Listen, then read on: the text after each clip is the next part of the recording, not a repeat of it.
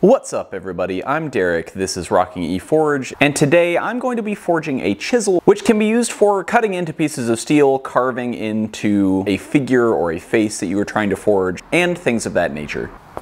Now I'm going to be using this 6.5 inch long piece of 3/4 inch round 4140 kind of medium carbon steel, and that is going to be the basis for this punch.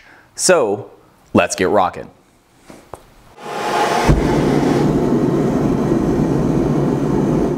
Alright, so the first thing I'm going to do is start with the struck end, or the end that you strike with your hammer. And I'm just going to forge a nice, blunt, not super skinny taper, but just kind of a square taper.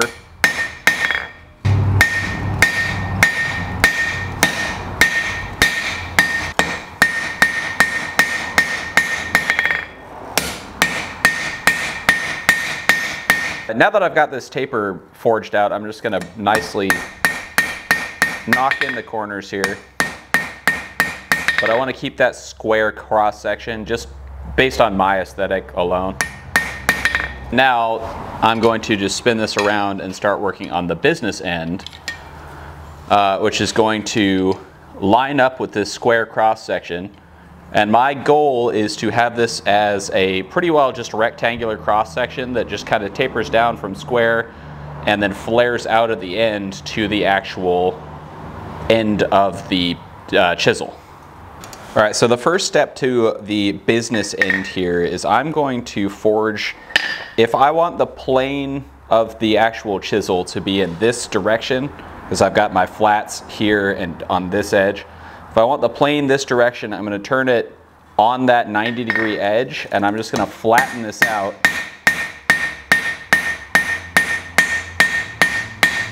And what that's going to do is it's going to establish the flat sides of the actual chisel and control how much this spreads to an extent when you start hammering down in this direction to start spreading that chisel out.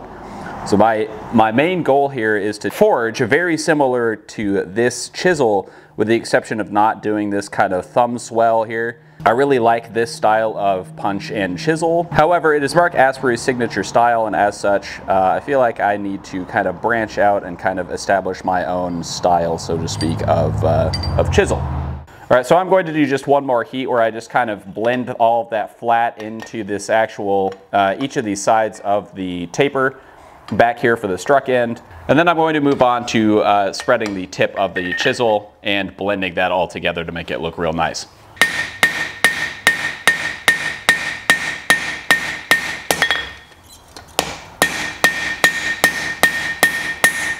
All right, so now that I've got the flats of this fully established on two sides, I'm going to flip that 90 degrees, come back in the next heat, and start forging this down to start spreading the tip of the actual chisel and establish that shape, and then blend that up the body of the chisel.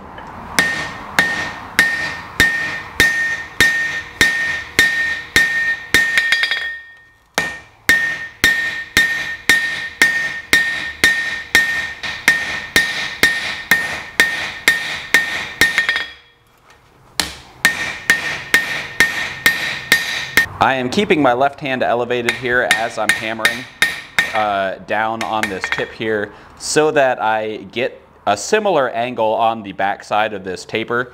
Otherwise, this whole thing would end up kicked off to one side, which is an additional reason why I keep swapping sides, hammering down for a while and then swapping sides to the other side, just to make sure I'm getting that kind of even pressure and even spreading on both sides of the piece.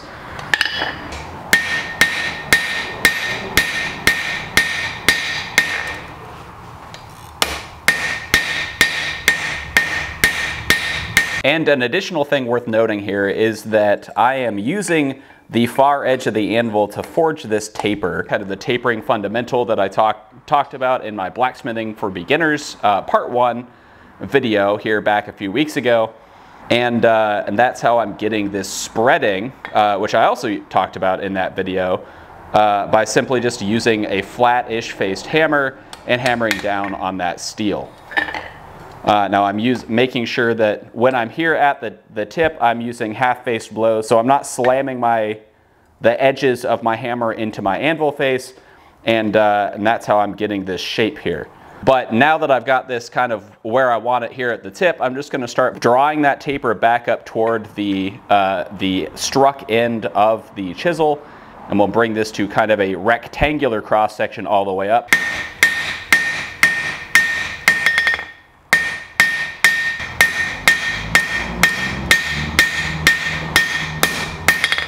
And now is a good time to mention that if you are striking a wider piece of steel that is still pretty thick, every hammer blow is going to actually locally spread steel at the point of the hammer blow more than it's going to on the flip side or on the anvil face side of the piece of steel, and more than it is on the opposite, side of the same face that you're striking. So you can see there's a little bit of a bump here, there's a little bit of a bump here that kind of goes out that direction. And all in all, I've got a bit of an S-curve kind of shape to it that I need to correct before I go too much farther here. So the way that I'm going to do that is on the next heat, I'm going to bring this out and I'm going to lay this edge on the anvil. And that's going to require me to lower my hand just a little bit to get that angle correct. Because if I just came in here and set this down on the anvil with my hand, at normal height relative to the anvil, most of this face would not touch the anvil face and I'd end up getting a curve to it, as opposed to being able to forge in those little lumps on the sides. Now, as you can see, I'm going to rest that full face on the edge and I'm going to strike down in the locations where I've got a bump. And you will still pick up a little bit of a curve, just kind of by nature of where you're striking and how you're striking. So in order to correct that curve, you just flip over to the opposite side, kind of lay 2 points along the anvil, and hammer down in the middle until that whole surface or face on the far side reaches or meets the anvil face, and everything kind of lines up a little bit better.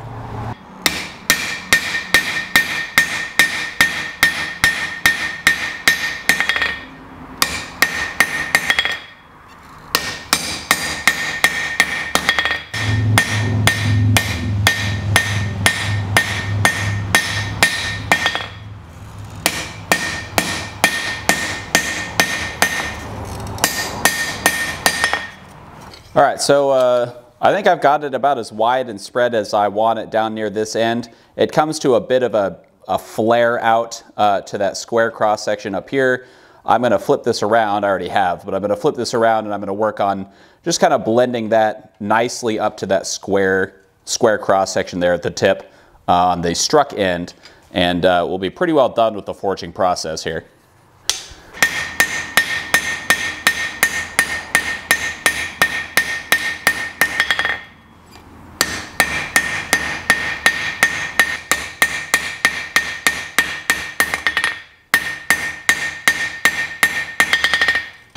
All right, so I'm going to spin this back around now. I think I've got it pretty well where I want it, where it's just got a kind of nice taper that comes back to the struck end, and it tapers forward in this direction, kind of really smoothly all the way down. And I like the way that turned out.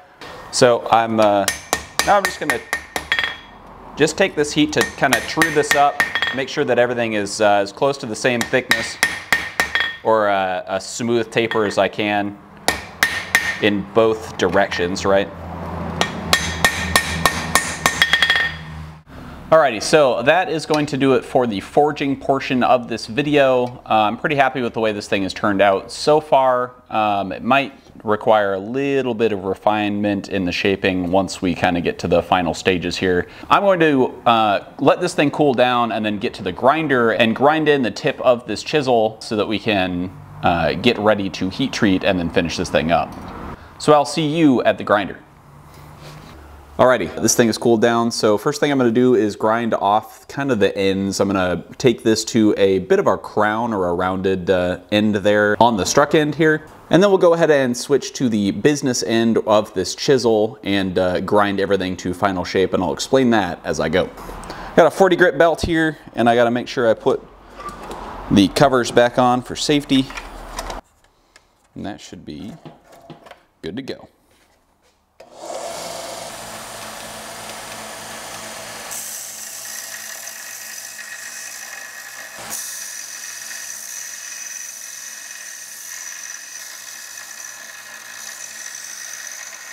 All right, so I've got this rough ground to a dome here on the struck end, and I've got the tip of the chisel ground to a little bit of an arc, and that is intentional. This allows you to seat the chisel in a cut, hammer down on it, and then seat the corner in that little kind of groove that you just made, and then like rock into the motion and hammer down on the next spot, and you can walk your way across a piece of steel really easily with a little bit of a curvature to the tip of the chisel, as opposed to being perfectly flat like you would get out of a wood chisel. Now, the next step I'm going to be doing is grinding this down to a rough, not quite sharp edge yet. I want to heat treat before I actually sharpen this, and because it is for use in cutting metal, or cutting or chiseling into metal, I'm not going to make this very sharp, and in fact there's a reason I left this so thick as it is. You want a pretty blunt edge on the chisel, if even having an edge on it at all, because if it was very sharp you would dull that and create a burr on that edge, or round it over just simply by, you know, the first strike into a piece of steel. So you don't want to sharpen these too fine. This is not meant to be an edge that is shaving sharp, because it is simply just not used for that purpose. Now, what you'll also see me doing is grinding one of the sides here, and I'm only going to do it about 1/2 inch or so up the chisel itself, but one of the sides I'm going to grind here to a sharp edge, or sharp-ish edge, similar to what I will have on the tip of the chisel. And then the other side I'm going to grind into a rounded edge, or a fuller. And that is going to give me 2 different kind of ways of or 3 different ways really of using this chisel. The first naturally being straight up and down, as previously discussed. The second and third being I can turn this chisel on its side and hammer that sharp edge down into a cut that I've made to further refine that cut and open it up, or use the fuller side to do the same thing. For example, spreading the tines on a fork or something of that nature.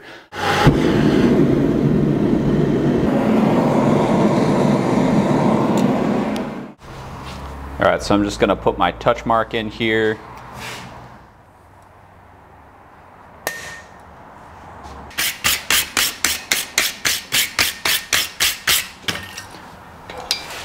There you are. Now I'm going to spin this around, and we're going to heat treat, just like I've done with my punches.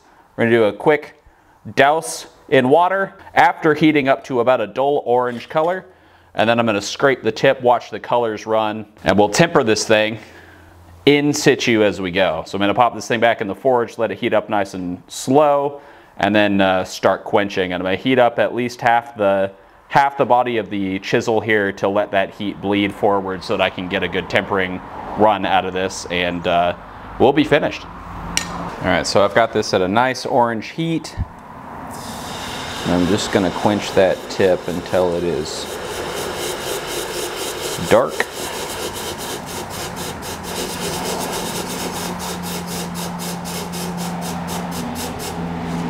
Then I'm gonna take it and scrape all that scale and stuff off, because I want to see this thing turn a kind of a straw yellow color is what I'm going for here. And I'm keeping it up off the anvil so that it doesn't steal all of the heat out of the piece. And I'm starting to see a blue to orange to yellow creeping up toward the tip here. I quenched this extra long this time because of how thick the material is. And that is what I'm going for.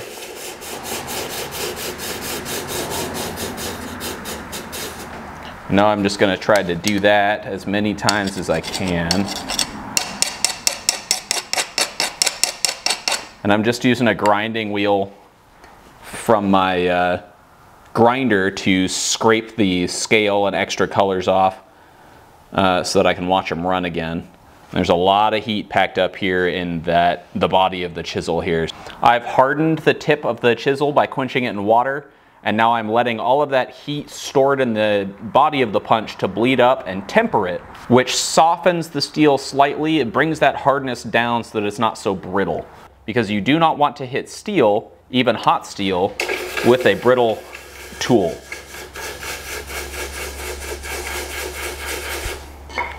And this color change can happen really fast, so you gotta be paying attention, at least for the first couple of times you quench, because that can creep up on you, and that almost got too hot there, which is why I was so quick on the quench.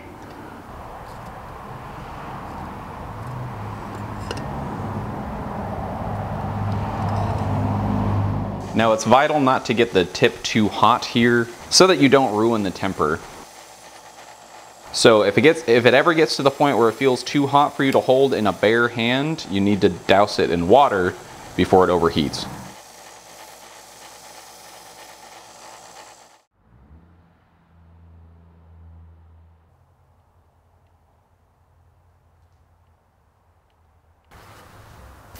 Alrighty, that is going to do it for this project and today's video. If you enjoyed this video, please drop a like, leave a comment, hit subscribe, or ring that notification bell. If you want to support me and the channel further, please consider becoming an honorary striker on my Patreon. That link is in the description below the video, or please consider becoming a member on my YouTube channel. And as always, keep on rocking.